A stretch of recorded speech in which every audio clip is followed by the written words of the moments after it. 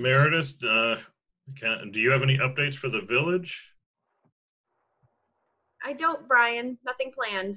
Okay. And Meredith, if it's cool with you, do you want to do the announcement on the trustees? Sure, I can. It hasn't gone out officially yet, but we've received word that 2 of our 5 trustees are planning on stepping down from the board. So we're actually going to be recruiting 2 new trustees, asking people to submit letters of interest by, I believe, end of June. And I'll have a Front Porch Forum post with all the specifics. And then we'll do interviews at our July meeting in hopes that we'll have people on board by the August meeting. So if you're a village resident and over 18, you are encouraged to submit a letter of interest if you are interested. And who is stepping down? It's Bob Sweetser and Phil Wilson. Thank you. Sure. Well, I think that the bulk of our meeting tonight was planned for our guest speaker. So I will go ahead and take over for Eric and get that switched over. Let's see. So I am muting everyone else. If you want to ask questions, please raise your hand. If you're on the phone, you can raise your hand by dialing *9. In person, it's a button on your computer, or message to me in chat, and I will do my best to call on everybody who asks a question through chat. With that, I'd like to introduce Bor Yang of the Vermont Human Rights Commission. She's here to be our guest speaker tonight. So, Bor, you can go ahead and take it away. Thank you so much, Brian, and thank you all for coming here tonight and giving me some of your Friday evening, and but probably most importantly for just wanting to engage in a discussion truly about what we're seeing across our country and even here in Vermont, and then to sort of process what that means for us. And so I really wanted to spend the bulk of this time really answering questions and having a discussion that I hope is respectful and also safe. And so I would just say that no question is a dumb question. I really would encourage you to ask all the questions that you want to ask, and I may or may not be able to answer all of those, but I would be more than happy to do that. I did ask Brian and Eric to share the commentary that I wrote for the people of Vermont, and that was published in Vermont Digger and the Montpelier Times Argus. And so I just want to sort of start from there and start with my belief that what happened to George Floyd in South Minneapolis wasn't an isolated incident or event, and it wasn't just because of police brutality or a few bad police officers who did not follow protocol. That what we were really seeing is systemic racism, and the way that racism shows up in every aspect of our lives. And that happened to be the thing that showed up that was recorded. But in fact, this has been the result of so many things that have happened over so many generations to get us to this point. And having a discussion about what systemic racism looks like and how it impacts Black Americans differently than other types of racism in society. Because other people experience discrimination as well, there's no doubt about that, but not in the same form that Black Americans do. And I think for the first time, we are really opening our eyes to what it might look like and what it might mean to be African American in this country, and we will never fully understand that, but we can at least, with our hearts, try to comprehend what that pain and what that sorrow looks like. So having said that, I want to open this up to all of you to ask any questions that you might have about what I wrote and anything that you'd like to ask. Brian, are you going to manage this? I think I'm back on, right? Yes, you are. Okay. Apologize for that. I had to boot my computer and everything. Eric, we're not able to hear you tonight. I think we had this problem another night and you were able to fix it. So let's try now. How's that? Okay, perfect. Great. Sorry. Hey, Bor, thank you so much for joining us. I'm a social studies teacher at our local public high school, Lemoyne Union High School. And of course, as the school year approaches, we want to address these issues of racial injustice in our schools.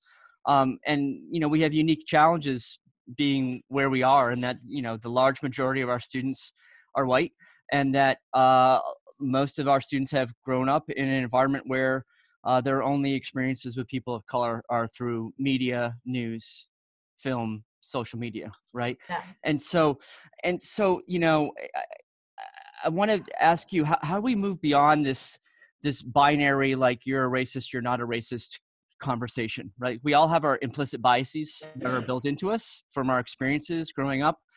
And I really encourage students to speak out and air their opinions in my classroom.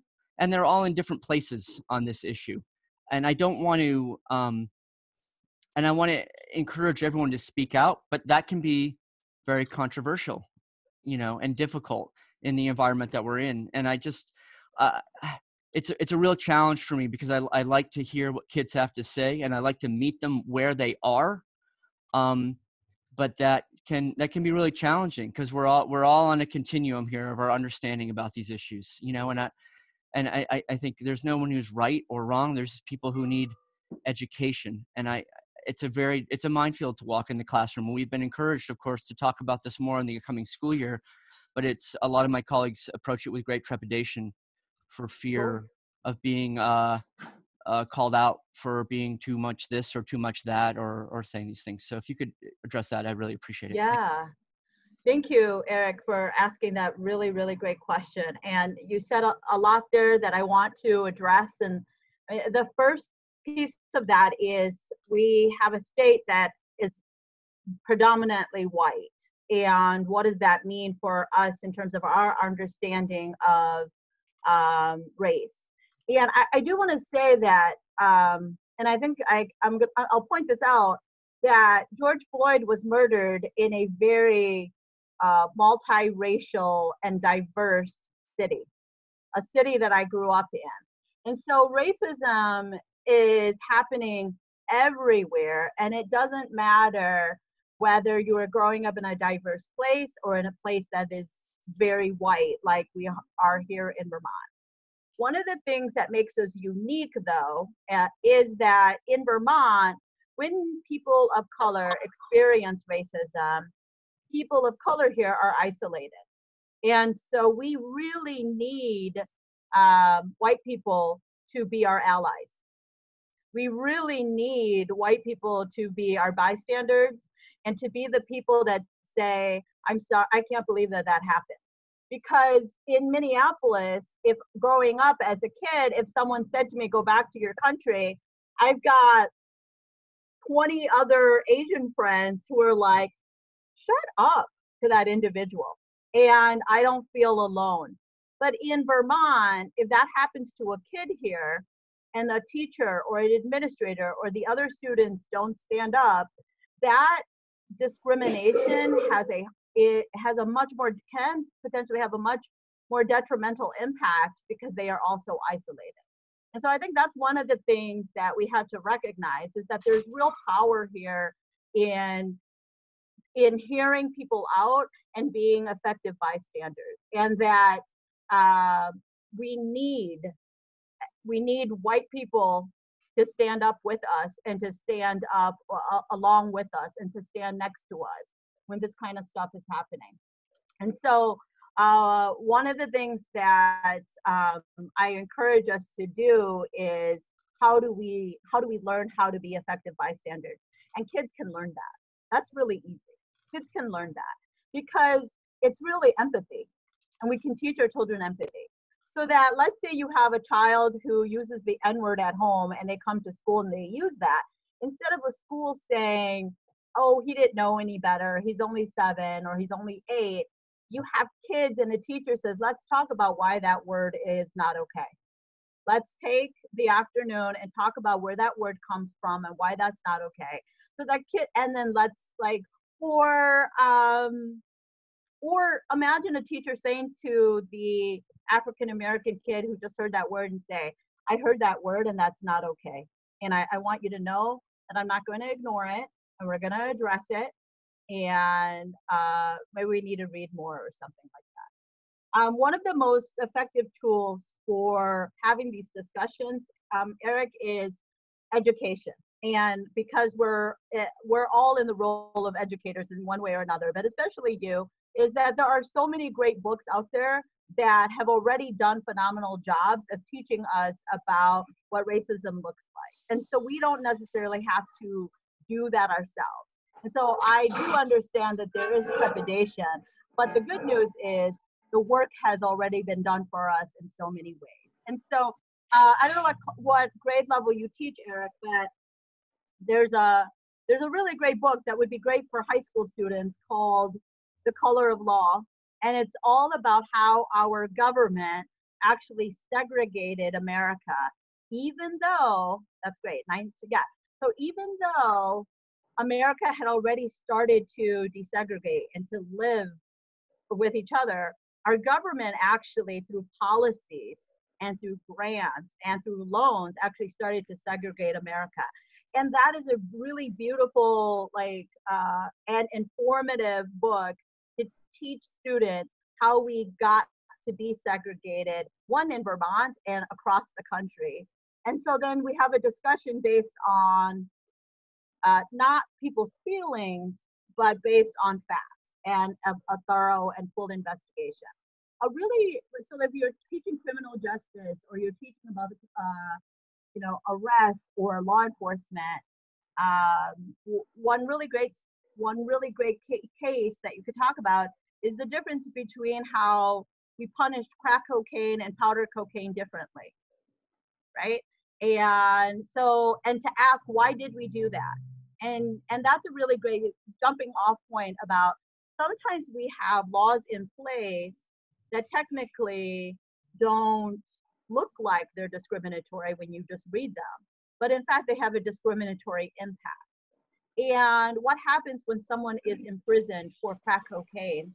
Well, we take fathers and moms away from their children. Those children end up in DCF without their parents. And then we create generations of stories like that. And what is the toll that takes on a family when something like that happens?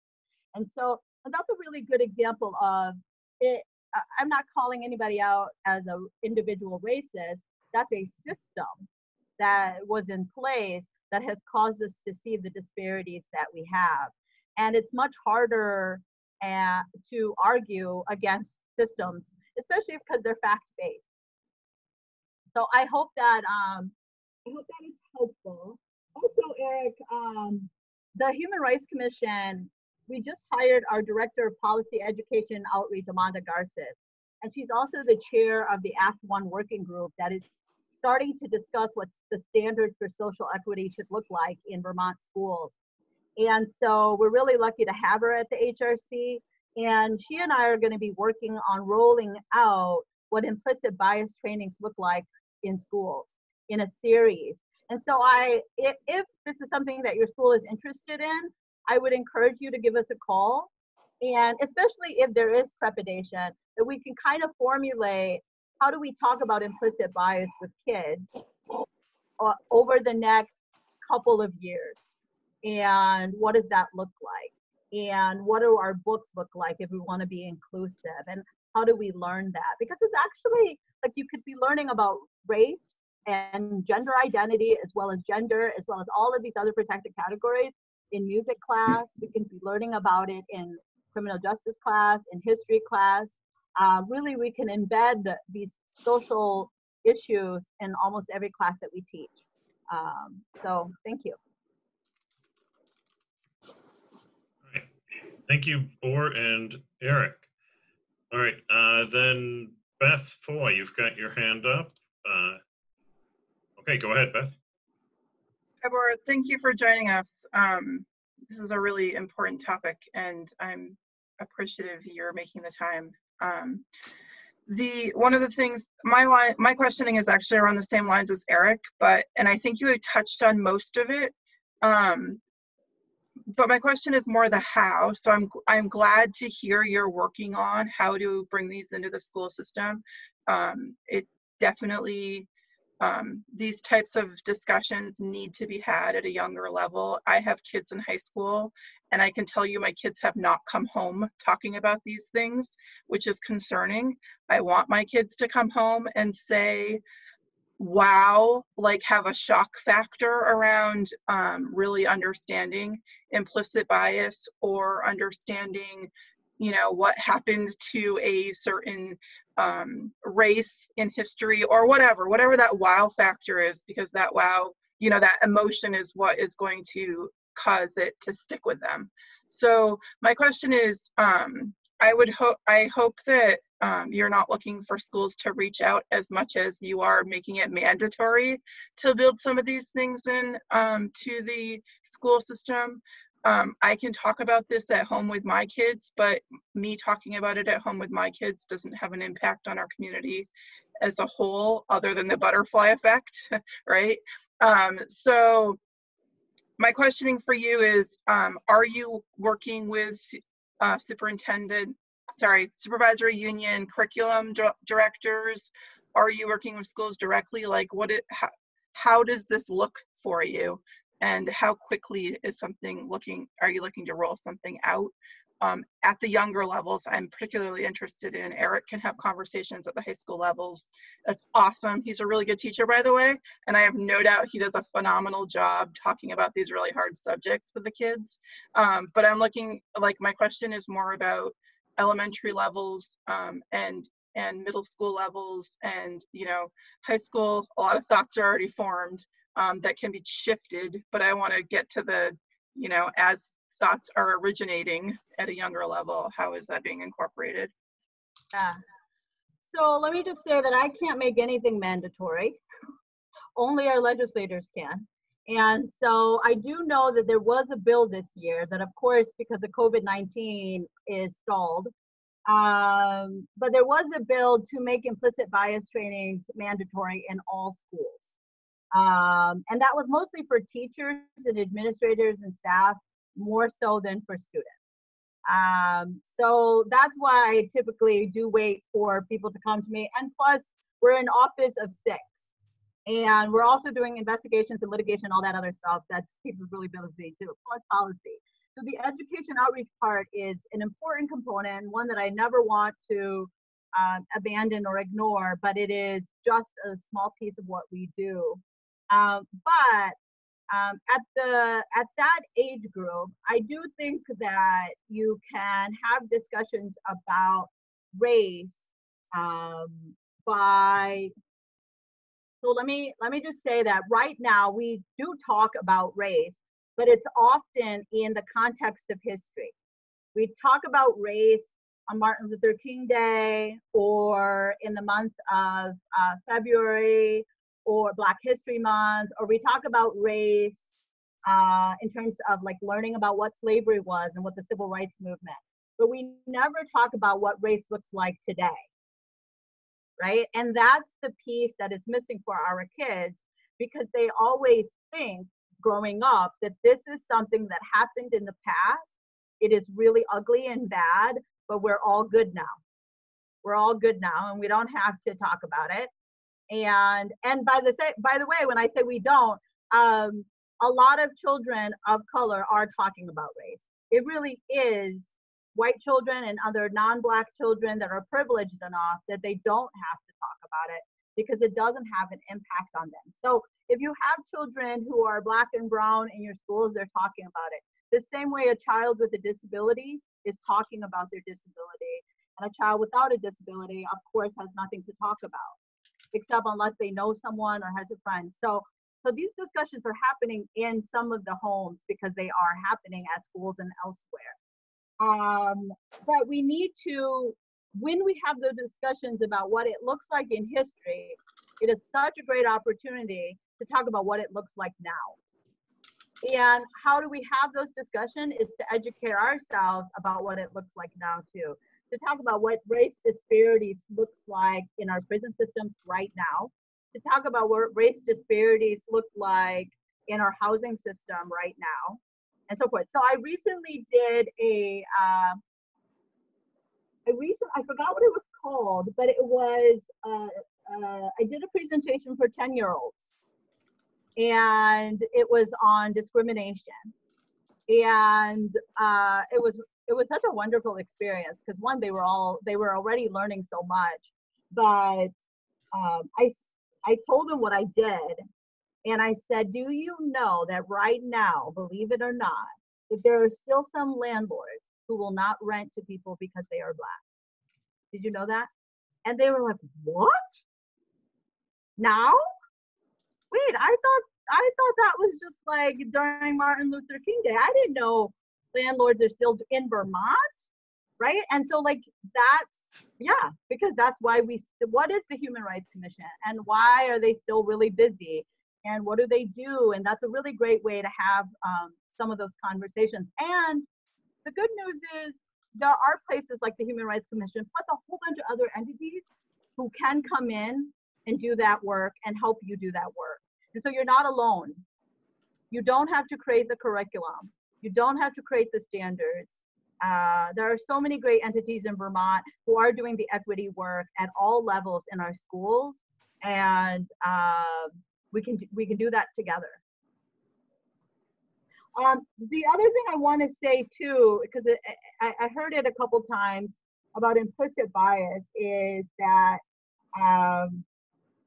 there's this great book called How to Be an Anti-Racist. And it suggests that if you are not actively working against racism, that you are racist. And I don't teach that typically in Vermont, only because it makes people so uncomfortable. And in the state of Vermont, where there are so many people living in poverty who are white, it is really hard to understand what privilege looks like. That how can you be privileged if you have been abused or if you have been poor and all of that stuff? And how can you be a racist if you also have been discriminated against and you're not consciously aware of that and so forth? But I do want to say that we have an obligation to our community to recognize that if we are called racist, maybe that, like, who cares? So like if the conversation never stops in terms of, are you a racist or are you not? The reality is, who cares, because there's still work to be done.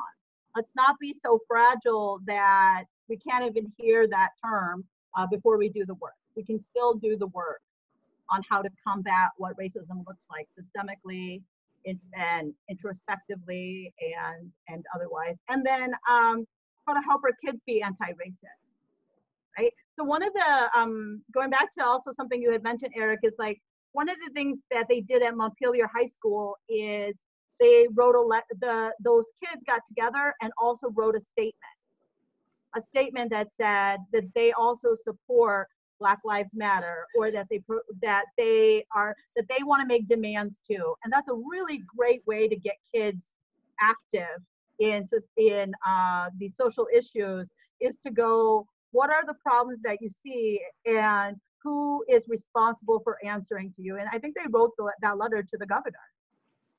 And I think that's really beautiful to say, yeah, we are 10th graders, but we see it, we know it, here's the problem, and here's the demands we want to make.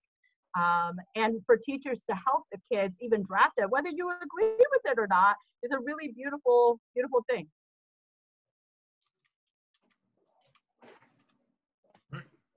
Thank you, Beth and Bor. All right, Kate, I've got you up next. Okay, Kate, go ahead. Hey, can you hear me? Yes, we can. Great.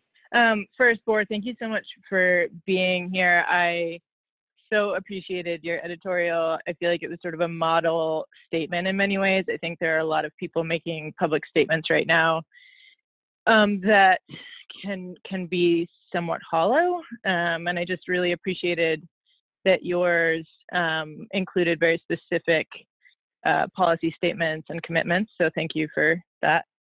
I wanted to just quickly speak to some of the things that are coming up because they've related to schools. I sit on the steering committee of the Racial Equity Alliance of Lamoille, which is about 2 years old now. And we have a few working groups. One of them is the Real Schools group, which I co-chair. And we've spent the last year working really hard to build a youth coalition in addition to our coalition and to try to get the local supervisor unions to the table. And we have a really fantastic partner in Kat Gallagher, who I know came up in the comments. She's the superintendent in Lamoille North. And some of what is being talked about, we are working on implementing within Lamoille North. I think Lamoille South will be coming to the table later this summer. And I'm happy to talk more about that, here or anywhere else. I can put Real's email address in the comments if local folks want to be in touch about what that can look like, or if they have youth that want to be involved.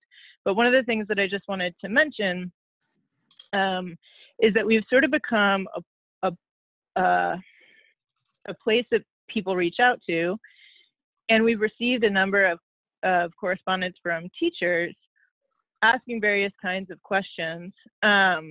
For example, a teacher who wrote us anonymously because a student of theirs had submitted an assignment that they believed, the teacher believed included racist content. And this teacher wanted support around how to address this. And the thing I want to comment on is that this teacher, and I would say it's almost been universal with every staff member who's reached out to us, they wanted to remain anonymous. They have not wanted us to even know the school district that they work in. They've sent emails through friends or family so that they're not identified. And I feel like that in and of itself is such a heavy commentary on at least the way that people perceive how they will be viewed if they speak openly against racism in our local community and in our local schools.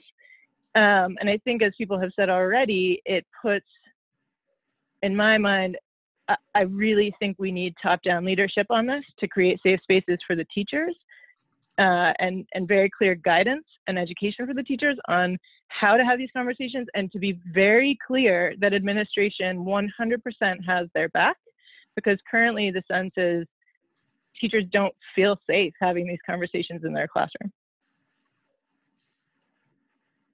Thank you for sharing that, Kate. That is sad and also yet not surprising. And I do think that we're seeing that across the state as well, is sort of this fear of speaking up or how to address that. And some of that goes back to, there is such a fear of being called a racist that then it becomes impossible to have a conversation about race, right?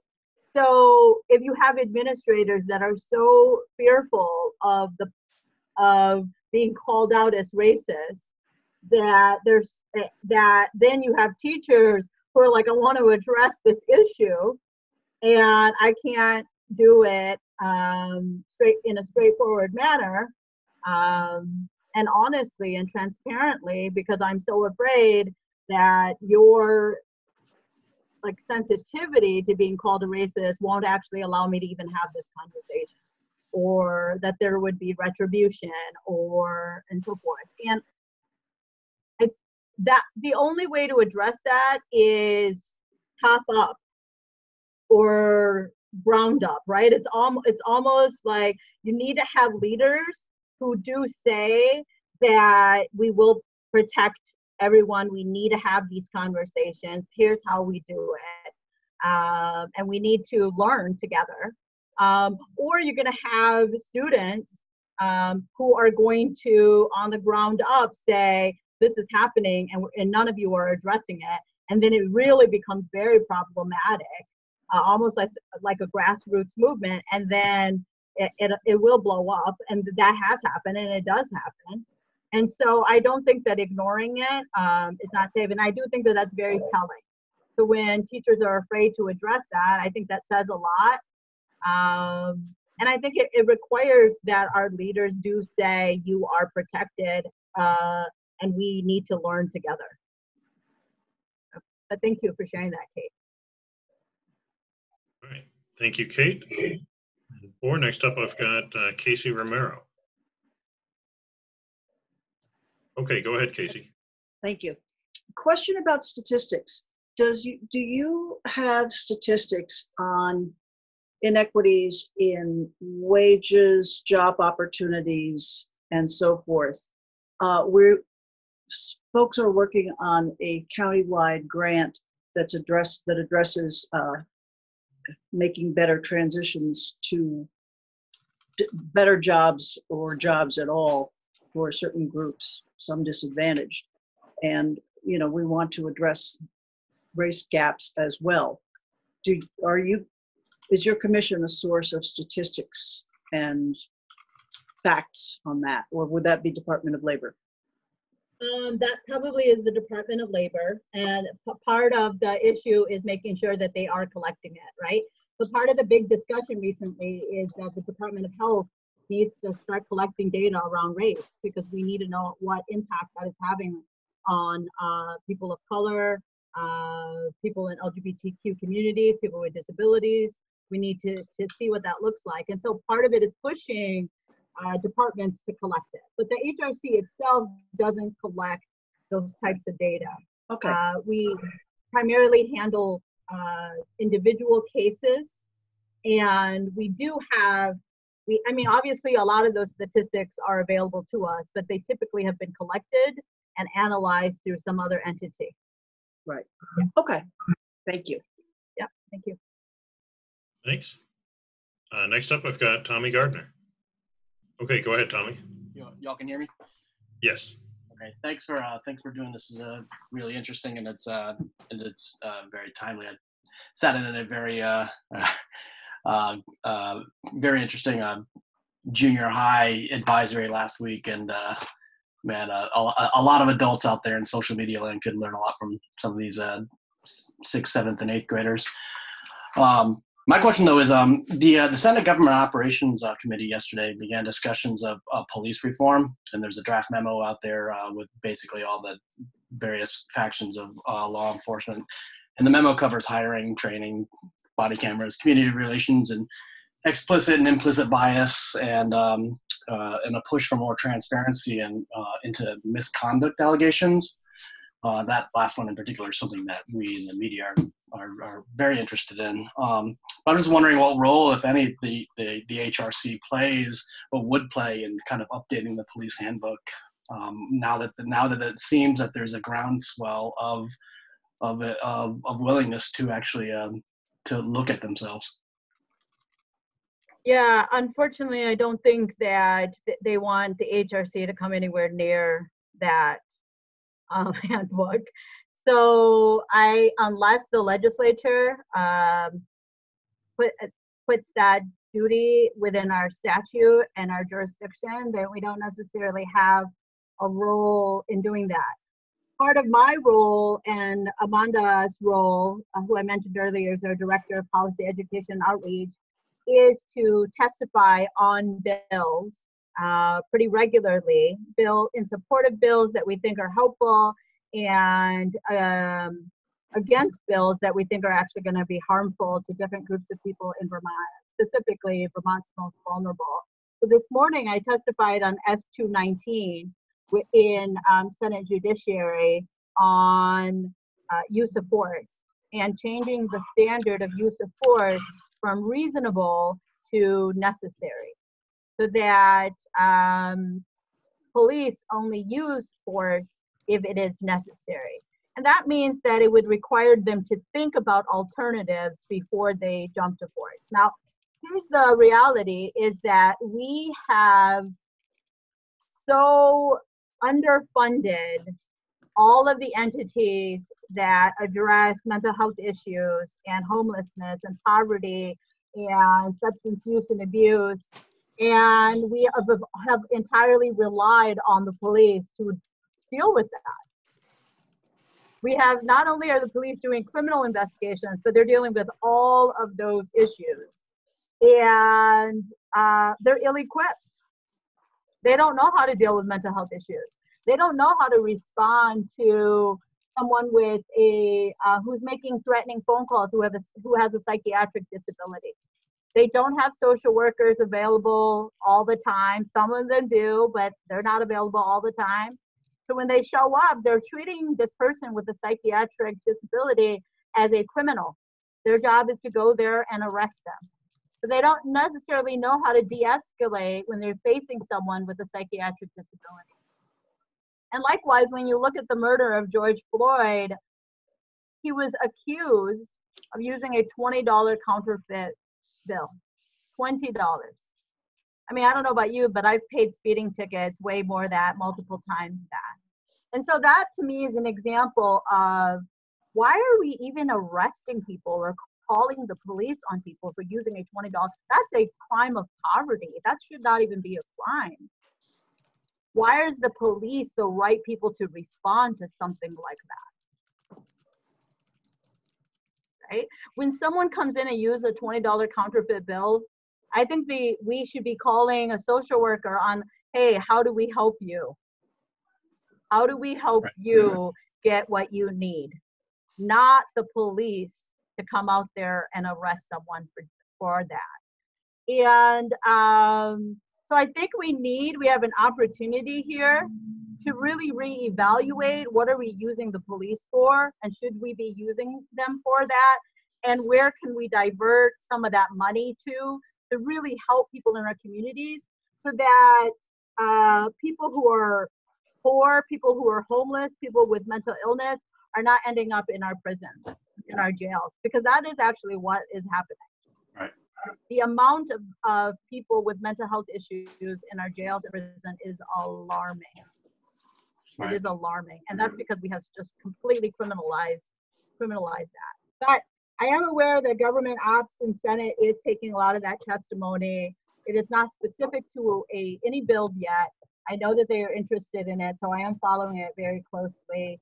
The legislative session is going to end soon, and I'm really hoping that we can really push some of these bills that are really important now.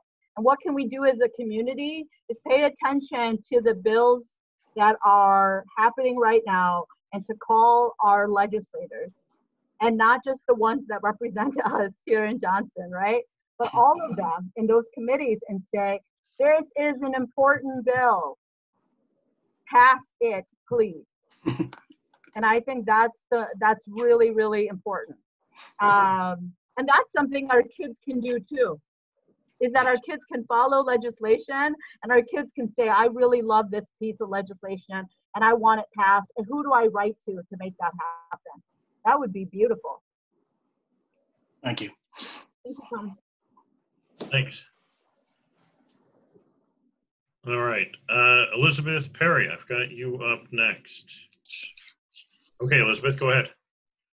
Hello, and thank you for sharing your time with us here in Johnson. I wanted to speak to the issue of your comment that if you're not fighting racism, you are a racist. And I think that, Governor Scott, in one of his press conferences not too long ago, said it's not enough to not be a racist. We must be anti-racist. And I wholeheartedly agree. I never considered myself a racist. However, I do recognize that in my travels these last 67 years, there's a good chance that I have hurt people along the way. I mean, I can think of specific instances in my ignorance. So what I think we all should do as white people is examine our own privilege and how our history got us where we are. I mean, I certainly know how my history got me where I am. I'm comfortable, I'm retired, I own my home, I had a stable upbringing, my parents expected me to do well in school, they supported me, they bought me books, I never went to bed hungry, I had a college education twice, I have a master's degree, I have all sorts of privilege. Now I have that, and I'm comfortable being uncomfortable addressing my own privilege. I don't want to offend anybody. I don't want to offend anyone who is feeling downtrodden or offended if we say, oh, look at you, you're a racist. I don't think we should do that, but I think those of us who can afford our own self-examination, look at where we are and why we're here, and then work toward bringing everyone else up and not accusing people of racism, but we should work toward anti-racism. Thank you. Thank you, Elizabeth. And I just want to be clear that I cannot take any credit for what it's from an author that wrote the book about how to be an anti-racist. And and I think that the more we think about that, it really is just a calling on all of us to do more, right? To say that let's stop having this fear of being called a racist, and let's just accept maybe we are, and how do we now fight against that? Okay. So if we want to move the conversation from a binary, like, are you a racist, or are you not? Let's just say, okay, we are. Now, how do we become anti-racist? Now, how do we address that? And I think that's really important. And I also have it's not an example so much as something that I said this morning during my testimony in Senate Judiciary, was that the reason why Mr. George Floyd's murder was so compelling to so many Americans was that we're dealing with an allegedly use of a $20 counterfeit bill. We have a video that shows he didn't resist. He didn't have any firearms on him. And the police here were using a force that was didn't follow protocol. And he was begging for his life, and so were a lot of other people begging for his life to be spared. And it was all caught on video, and then he died right in front of everyone. But I want us to remember that there are so many instances like that, going back generations of Black people being killed by law enforcement and white people. And in each of those times, us as non-Black people might have seen it and said to ourselves or to each other something like this: well, he shouldn't have resisted. Or why was his hands in his pockets when the police told him to take it out? Or maybe he shouldn't have robbed that grocery store then. So we were already vilifying and criminalizing someone who was never charged or convicted of a crime. And it is those discussions that maybe is the point of saying that if we don't do anything, that we are racist. If we are not actively fighting against racism, then we are potentially racist because we're choosing to ignore it. And we're choosing to excuse what has been happening for generations. And now we are only now, in many ways, opening our eyes to it in this instance. Think about all the numbers of deaths that probably occurred that were never recorded. Thank you. Thank you. Thank you. All right, Shane, I've got you up next. Okay, Shane, go ahead. Hi, Bor. Thank you for being here, and I appreciate a lot of what you've had to say tonight. One thing in particular that you answered a few questions ago, talking a little bit about some of the ways in which we criminalize poverty, and I think I realized the other night when I was watching a movie that in many ways some of that is just kind of collateral damage that we white people are facing from institutional racism, and I think that's an important piece of that conversation. But I do think that is a part of it that impacts everybody and might be something that we're all able to come together around and solve some of those things. So could you talk about some of the ways in which we criminalize poverty and mental health issues and substance abuse issues that has an impact on everybody? Yeah, absolutely. Well, the $20 counterfeit bill is a really great example of that. But in Vermont, we also we have like cash bail, so that like certain people can afford to be free, other people cannot if they are arrested. Also, the fact that we suspend our children who are Black and brown 2 to 3 times more than white children in our schools, and then we expel them, and then we defer them to the police. Using the law enforcement in our school system is an example of how we are using law enforcement to address social issues, and not even recognizing that we have already started to criminalize like poverty, right? By doing that. There's so many great examples. I want to come back to that question, Shane, because I almost wish I had the criminal statutes in front of me, because there are many. There actually are many. And like there were so many minor offenses that we were criminalizing people for instead of giving them help. Only now, actually, are we starting to see diversion programs. But maybe just even a decade ago, if you were an addict and you were stealing, we were sending you to jail or to prison. Now we're starting to go, wait a minute, that's not helping. And maybe we need to divert that. Maybe we need to give people help when they're addicts, not imprison them. Because what does our jail system or our prison system do anyway? And we're starting to see sort of like mental health diversion programs too. And I think that's great. But it's gonna take a lot. I'm sorry that wasn't probably the best answer to a really great question, Shane.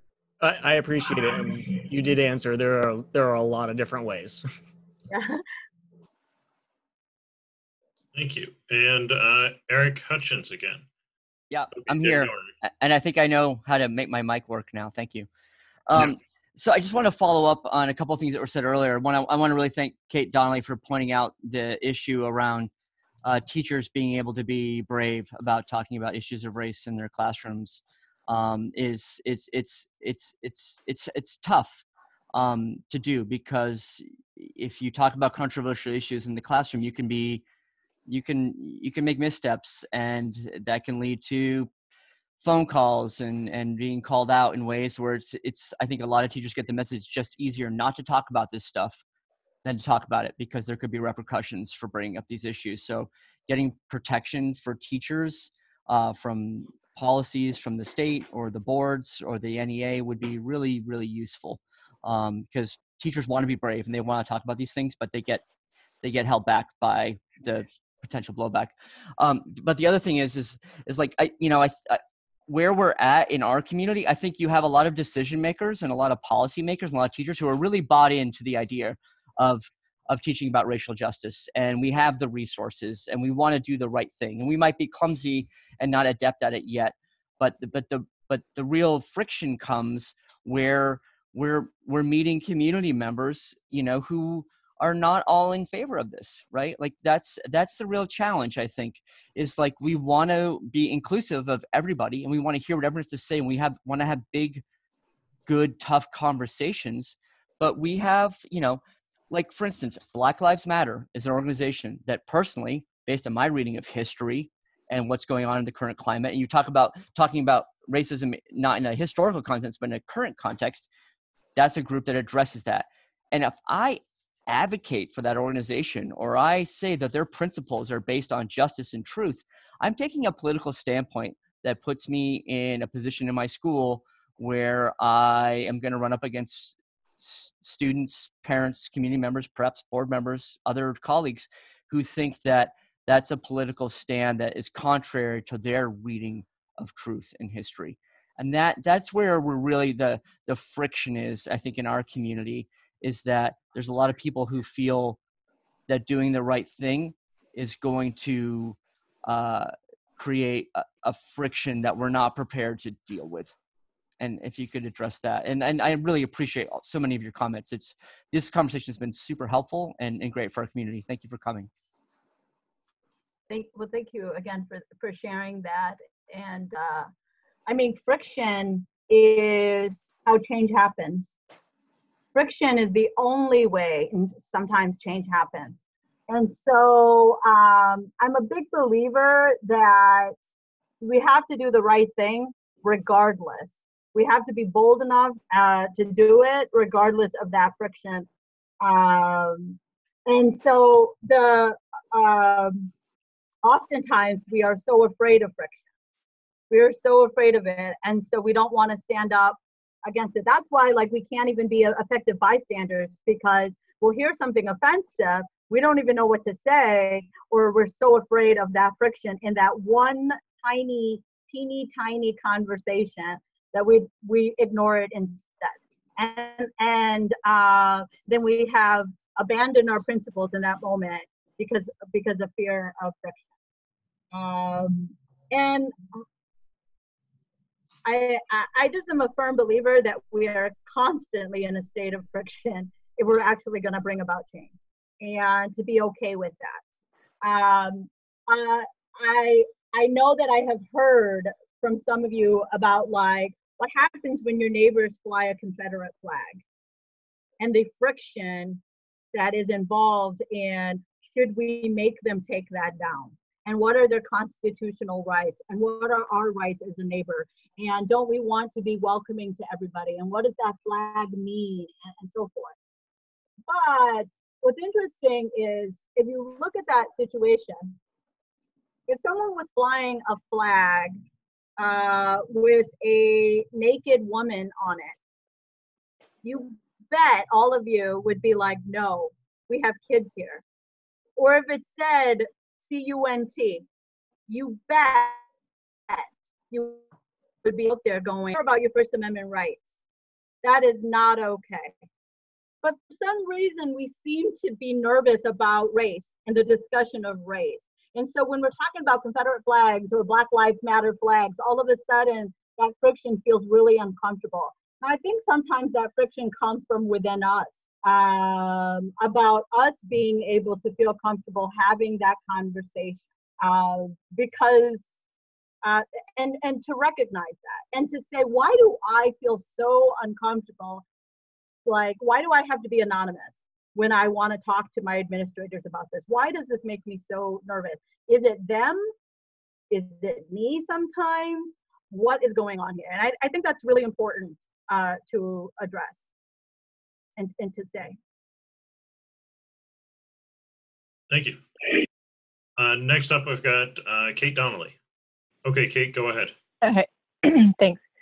I just want to add to that, because I know a lot of people are looking into reading different books right now, and unfortunately they're all sold out, which is also very fortunate. But one of the books that is a really valuable book for folks to look into, is for white folks specifically to look into, is white fragility. And one of the concepts that Robin DiAngelo introduces in a lot of the book is talking about whiteness, the construct of whiteness and white identity, and that it's sort of equally as important, if not more, that we be talking about white supremacy as much as we're talking about racism.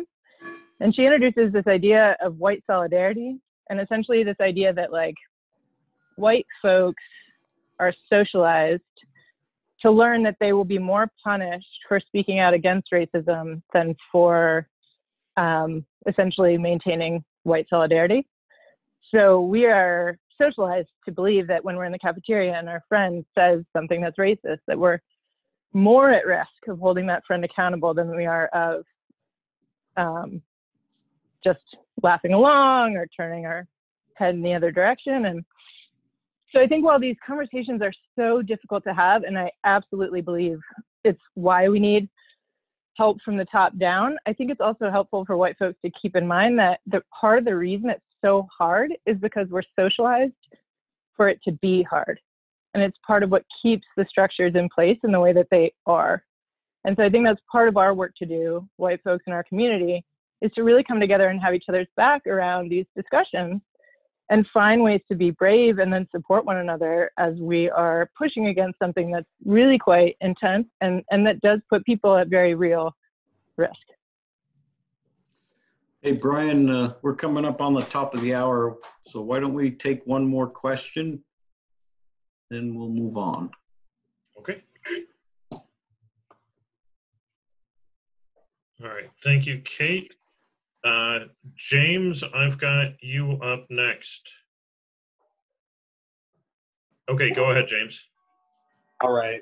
There's been so much going on in my mind that I guess I will thinking about what Eric said in his about being afraid to speak on topics because of backlash from the community. Really scary. You know what I mean? I feel like I have every day.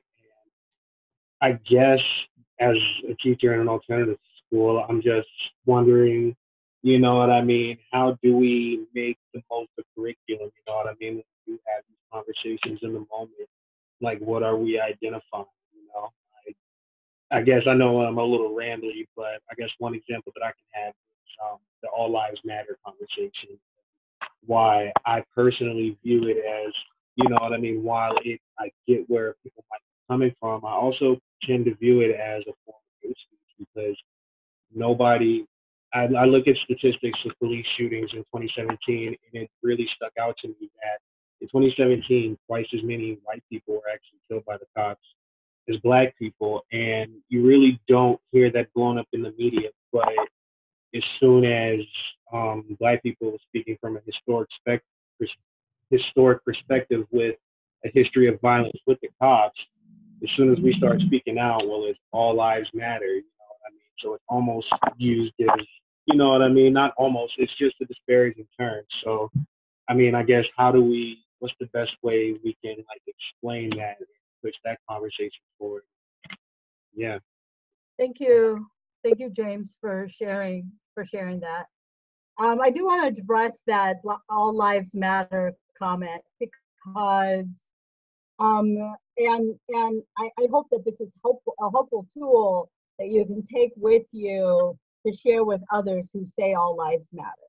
So of course all lives matter. Of course, no one has ever questioned that all lives matter. That is an obvious. That is why you don't have to say it, because it is obvious. The Black Lives Matter movement has always been that Black lives matter as well too, T-O-O. And so when you honor Black Lives Matter, what you're saying is you matter too. And so we don't have to respond in a hurtful manner by saying all lives matter. A really good example of this is if your friend says to you, my dad died this week. And you said, all dads die eventually. That's true, but that's unnecessary and it's hurtful. Or, you know, a little kid says, I was really hungry. And our response to that is, yeah, we all get hungry. And yes, that's true, but that is very hurtful. So just because it is the truth that all lives matter doesn't mean that it isn't a hurtful statement. It is an incredibly hurtful statement, and it dishonors the movement that is Black Lives Matter. And that's why we don't say that.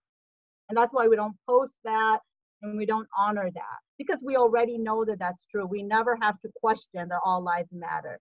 This is a movement about respecting Black lives and recognizing that Black lives matter as well. And there is zero reason why we wouldn't respect that, truly. Thank you. Yeah, it's, as a person of color, it's like one of the hardest conversations I have, because it's obvious, that like all lives matter. It's something that should go without saying. You know what I mean? I've been given comments like, well, why don't you change it to Black Lives Matter too? But for me, and I went to a training on racial trauma, something that stuck out from a guy named Ken Hardy actually was that when you think about the history of Black people and white people in this country, Black people were brought over here as slaves to make the life of the white person easier. So it just kind of, sometimes it just rubs me the wrong way when you hear, oh, well, why don't you say it this way? Why should I have to protest in ways that make you comfortable on an issue you never really face? You know what I mean? And I'm not saying this is, you know what I mean? I'm far from prejudiced against anybody. This is just me speaking out, so I don't want to say that. But yeah, those are just my thoughts. Thank you. Thank you for sharing that. Brian, is that the end of our story? Our questions? That's the last question. Okay. I want to end, if that's okay, Brian, with a quick story that I shared the other day. And one of the things that we come up against a lot in Vermont when we talk about race is the fact that so many white Vermonters live in poverty. And it is really hard when you are experiencing that kind of hardship to recognize that you can be privileged in any way. But nevertheless, it is there. And I want to share sort of my story.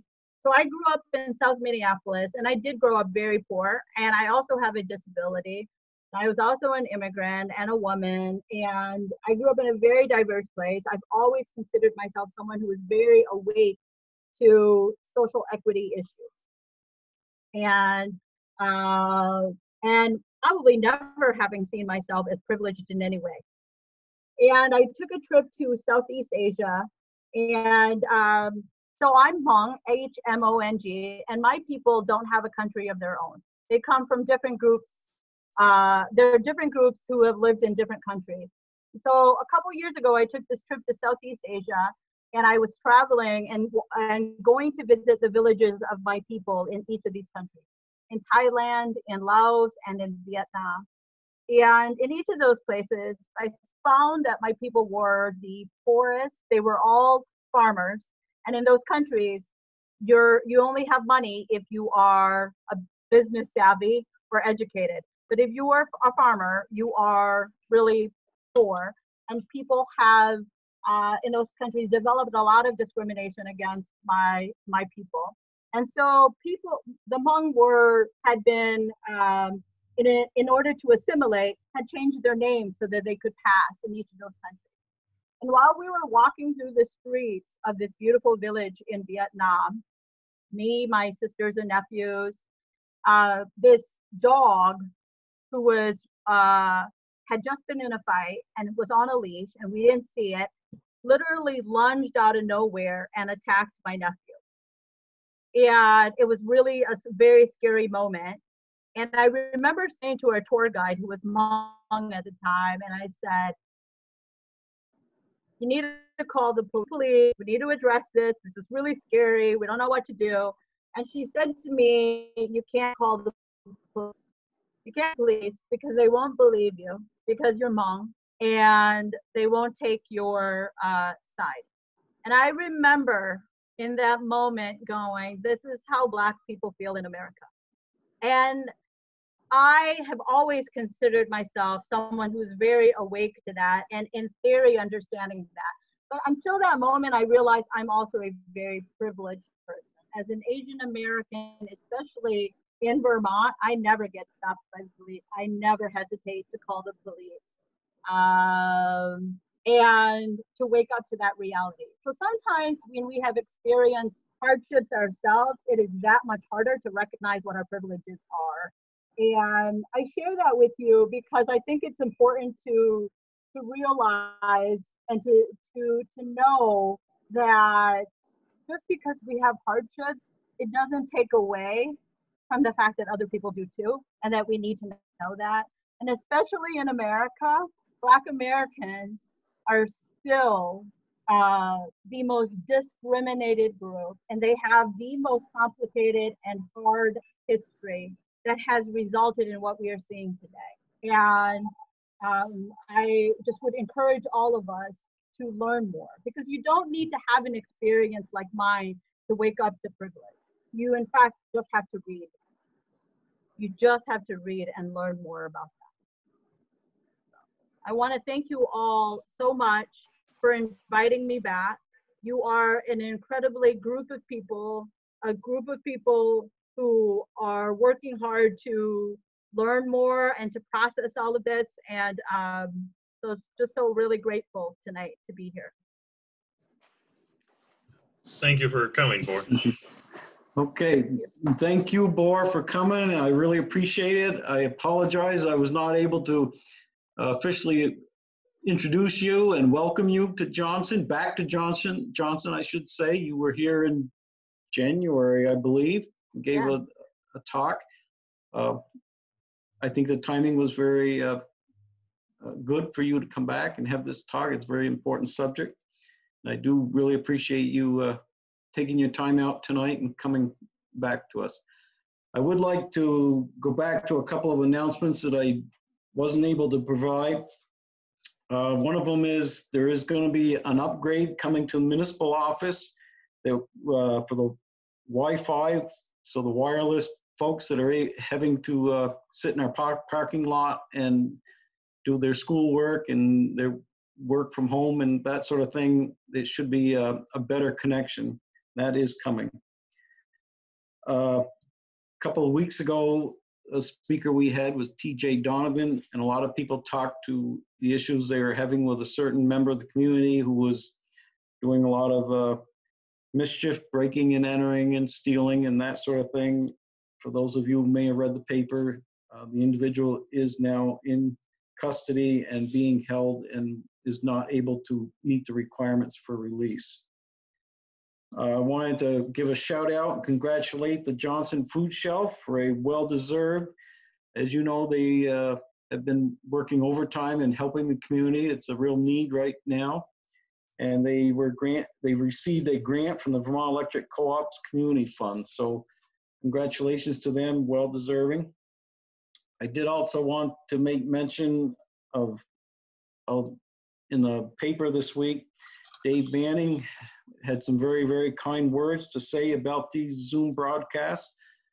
I wanted everyone to know that I may be the face of it, but that doesn't mean that I'm the only one behind it. There's a lot of people that make this happen. There's the whole emergency management team that was put together when this COVID-19 epidemic started, as well as the leadership from the select board and the trustees have really made this possible. I hope everyone has found it been useful and interesting and timely with what we've had for topic matters, but all good things do come to an end.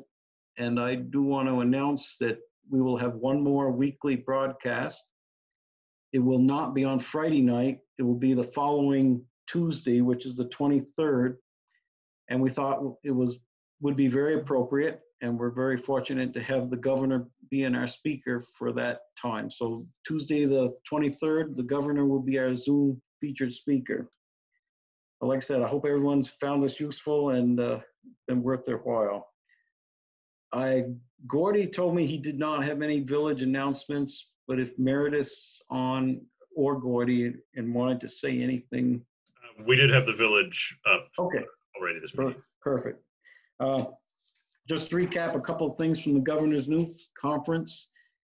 As some may or may not know, there was the COVID-19 stimulus money to the tune of $1.25 billion that came into Vermont.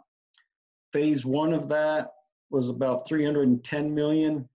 And right now, unfortunately, it's hung up between the legislature and the governor on how to spend it. It's when mom and dad are fighting, it's never good for the kids. So that's where we are, I guess. Today, he did announce phase 2, which is about 90 million with a focus on long-term recovery.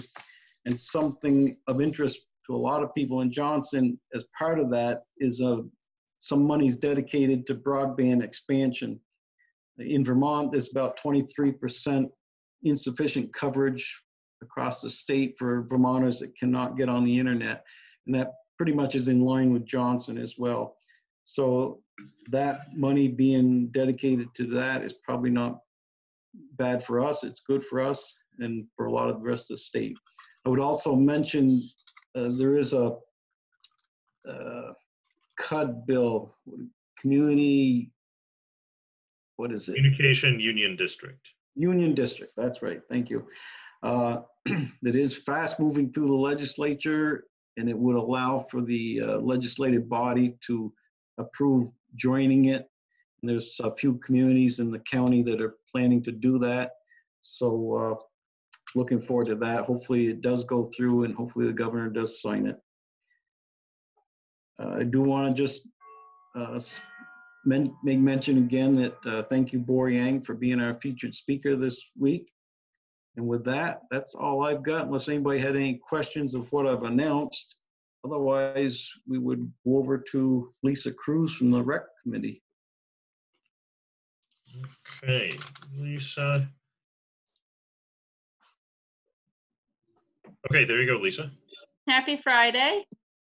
Just want to announce tomorrow is free fishing day for the state, so no license required. Anyone who wants can go out and spend the day fishing. Tonight's music, I am so excited. We have a local student, Lidia Lehouillier, will be singing to us. She is an 8th grader at the Lemoyle Union, and she has agreed to perform this evening's music. So thank you, Lydia, and take it away. There is a swirling storm, and I'm caught up in the middle of it all. And it takes control of the person that I thought I was, the girl I used to know. And there is a light in the dark, and I feel its warmth in my head, in my heart. Why can't I hold on? It comes and goes in waves. It always does. It always does. We watch as our young hearts fade into the fire, into the flood. Freedom falling. The feelings we thought were set in stone slips through our fingers, trying hard to let go. It comes and goes in waves. It comes and goes in waves and carries us away. Thank you. Thank you. Thanks, Lydia. Was it just one, or were you going to give us an encore? Okay, just one. Okay. With that, thank you, everyone. And we'll, like I say, we will not see you next Friday. It'll be the following Tuesday, the 23rd at 5 p.m., but you'll get notices sent out. Thank you, everyone. Good night.